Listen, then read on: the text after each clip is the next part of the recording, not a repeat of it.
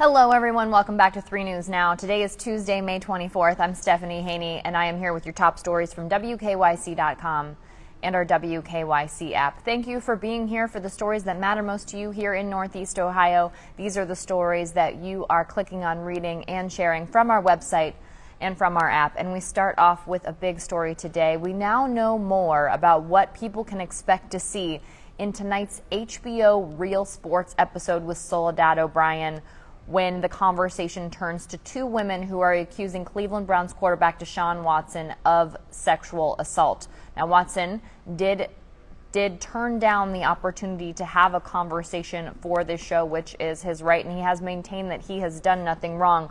But who we will hear from are Ashley Solis and Kyla Hayes, two of the women accusing him of sexual misconduct during massages. And we will also hear from one of Deshaun Watson's attorneys, Leah Graham, who had an interview with Soledad O'Brien. What we'll hear from the women in these excerpts that were provided by HBO, we now know that we'll hear Ashley Solis detailing specifically, and I warn you, the following accounts that I am about to summarize for you are disturbing.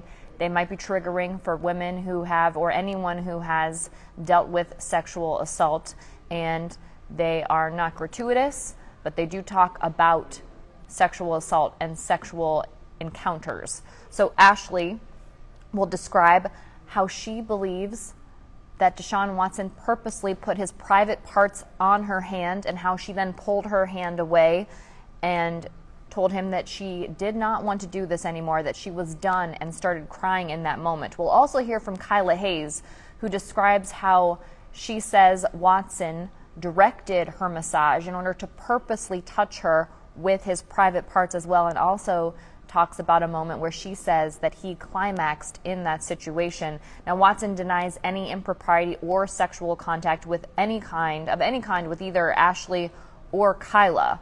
There's also a disturbing message that Ashley says Deshaun Watson left her with.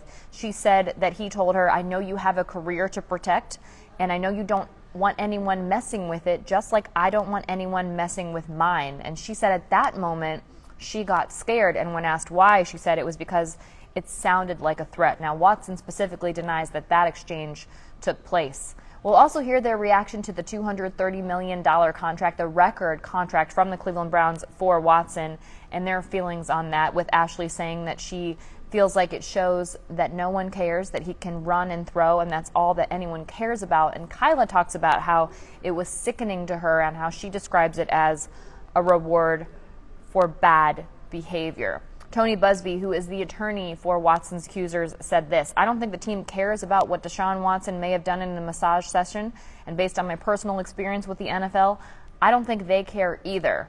Now, as a reminder, Watson has denied any wrongdoing with the 22 women who have accused him of sexual assault. And then there will also be a question and answer session with Leah Graham, one of Watson's attorneys. In that conversation, Soledad O'Brien will ask Graham about the fact that it's 22 different women who have accused Watson, and Graham responds by saying it's 22 women, it's one lawyer, and she says that there was only one lawyer who was willing to take these cases. She describes Mr. Busby as someone who is looking for social media clout and merit, and to, quite frankly, as she puts it, get on shows like HBO Real Sports. Soledad O'Brien goes on to talk about admitted consensual sexual encounters between Watson and 3 people who have been associated with the massage practice. And Graham responds to that, saying that everywhere he went, he did only seek a massage, and that the people that he did have consensual activity with, those people initiated that after the massage was completed. Graham goes on to say that he does not have any regrets, as he said in his depositions last week, and she says the real question is, what is there evidence of any guilt? So we will certainly get a clearer picture tonight on HBO Real Sports, but those are the excerpts that we have been provided by HBO. Again, that'll be tonight at 10 p.m. on HBO platforms. We're also learning now that Dwayne Haskins was intoxicated when he was hit and killed on a Florida highway.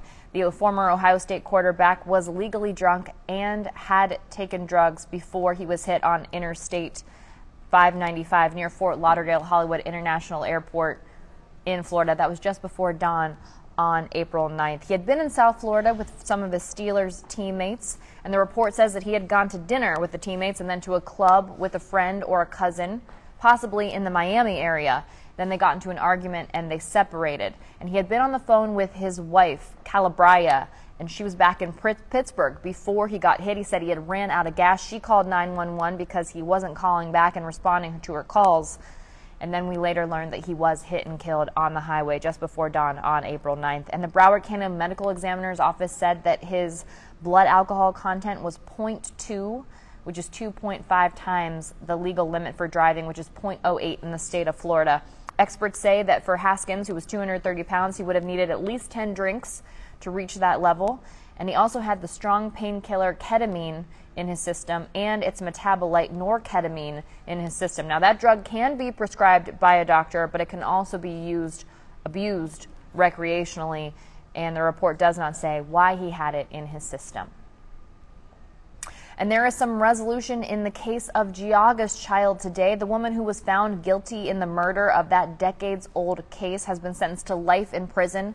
She'll be eligible for parole in 15 years. The judge sentencing the case was David Andre, and he told her that her freedom was over, talked about how she had bought 29 years of normal life where she had the chance to get married, raise children, and do some good work, but that ultimately she had gained that time, he said, on the back of a helpless infant. And that time is now over. She was found guilty of murder, but not aggravated murder, for the 1993 dumping of the newborn baby boy in the woods along Sidley Road. That case had been cold for years until June of 2019, until authorities said that she was identified through familial DNA that was matched to that of Geauga's child. Now we have an update in the Lake Catholic lacrosse issue. We do now know that the coach has resigned. Our 3 News Marissa Science from the investigative team confirmed that yesterday. Chris Hastings is his name, and he confirmed to her, or he said to her, that he did not show up until that game against Orange, where that student is accused of having a swastika painted on his leg, until partway through the first quarter. The assistant coach was there to start the game. The assistant coach has also resigned. Hastings said he did not know about the swastika being on the player's leg until the Orange coach said something to him, and that was at the end of the game. Hastings told Science that he was a part-time employee at the school. He was not a teacher, and he has also resigned from coaching the soccer team. Now we turn to a public health issue. You may have heard that there has been a recall on peanut butter products. So Jif has voluntarily recalled peanut butter products. This is because there's a multi-state outbreak of salmonella poisoning that has been linked to peanut butter products. So if you're trying to figure out whether your product is in the recall, what you need to look at is the lot number. And we have an article about this on WKYC.com.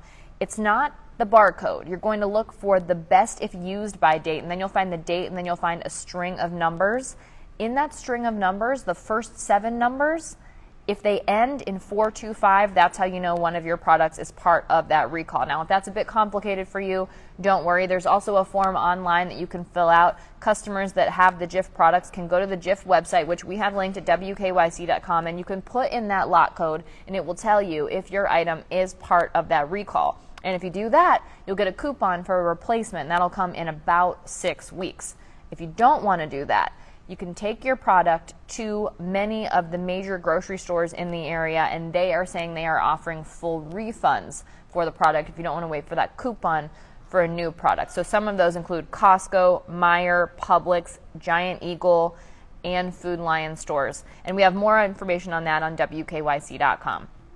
Now to some good news. The 2022 NBA All-Star Game provided Northeast Ohio with a big economic impact. We've got the report in from the Greater Cleveland's Sports Commission. It was over February 18th through the 20th.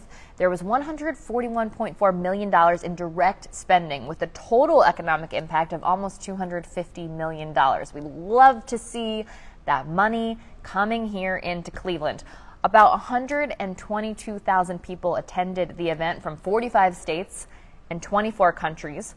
Over 3,400 news outlets worldwide mentioned Cleveland alongside the All-Star Game between January 1st to February 28th, so that's 2 months. of spotlight and coverage on our fair city here in Cleveland. The game was broadcast in 215 countries or territories in 60 languages and generated 223 million views on Instagram on All-Star Sunday. And for the Instagram crowd, that is the highest single-day total for Instagram in over 2 years. Love to see that. Love to see that impact here in Cleveland. Speaking of Instagram, the 3 Things to Know podcast is back this weekend. It is on Instagram. You can find that on the WKYC Instagram page. We've got a new look. It's a good look. Shout out to Abby here in our marketing team and photographer Stephanie Weaver for helping out with the photos. It's got a new look, so you can see the new design. And what we are talking about on this updated design of the 3 Things to Know podcast is an update to the 5 love languages. We previously had Dr. Gary Chapman on the podcast, and he talked about the 5 love languages, which he coined in the 1980s. He's got a book, a best-selling book that talks all about him.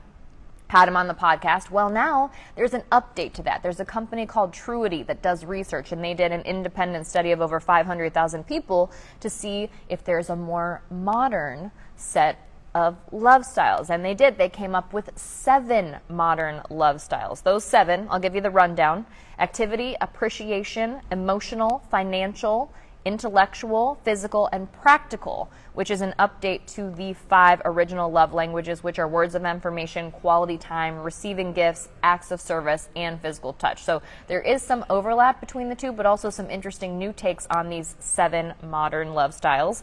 And I talked through them with a friend of the show, It's Just Lunch Cleveland matchmaker Natalie Fry. She's been on the show several times. She's a great source of information on all things love and romance and relationships, not necessarily romantic. So you're going to want to check that out. It's on the WKYC YouTube page, on WKYC.com, on all your favorite podcast platforms, and also on Instagram. All right, that's it for your 3 News Now update today for Tuesday, May 24th. I will see you back here tomorrow with more 3 News Now.